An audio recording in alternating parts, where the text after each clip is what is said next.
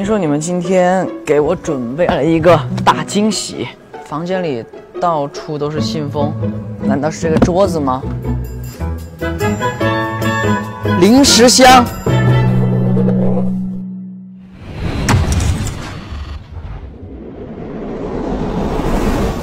为了零食，什么条件都可以哦。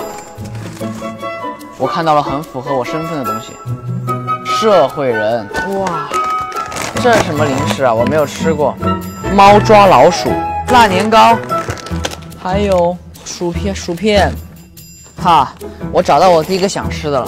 第一个想吃的是果冻，但是吃美食是要付出代价的。请选择你想品尝的零食，拆开编码，相对应的信封里面会告诉你开启它的条件。这是果冻上的11号信封，我看一看这信封里面塞了什么。打开条件，把你手伸进恐怖箱，请猜出里面放了什么东西。刚才我看他们拿恐怖箱过来的时候，恐怖箱还在往外流水，我就在怀疑是不是什么海鲜之类的东西。不是活的吧？我摸到了，有点硬硬的。不会吧？蛇吗？不能吧？大家都是朋友，这个触感有点奇怪。不会是毛肚吧？哎，有人往恐怖箱里放毛肚吗？下面我要拿我第二喜欢吃的零食了。我要喜欢吃这个牛肉干，就在这儿。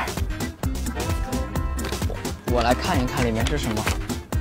静音游戏，请在30秒内吃掉这些薯片，发出的声音不能超过70分贝。我每说一句话，它都会超过70分贝，所以现在我的任务是不说话，吃薯片。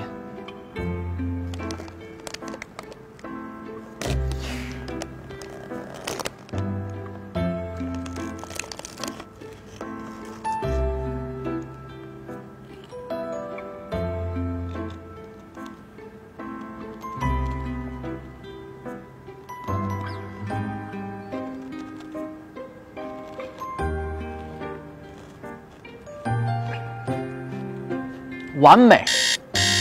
哎呦，哇，有这个海苔哎！以前我会在家里放一大箱子这个海苔。我来看一看现在任务是什么？扔瓶子游戏，将瓶子360度旋转抛出，看能否成功立在地面上。好，我先试一次啊。不行呢。2次、3次，耶！4次就成功了。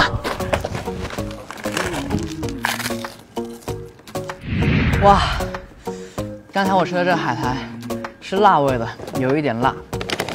我看这有一盒这样形状的薯片，我还没有吃过，在这里18号。这一条是脸上或身上贴便签，不用手把它们成功抖落。这个太简单了，我的身上现在贴满了便签纸，我要不用手给它抖下来。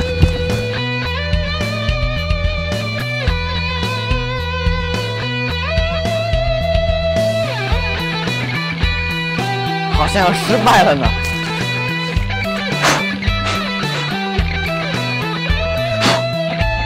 没了。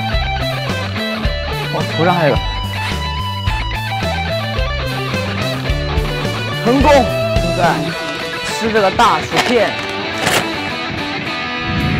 下面我要选的当然就是最社会的小猪佩奇了，在这里，请在1分钟之内把盘子里的红豆和绿豆用筷子分开。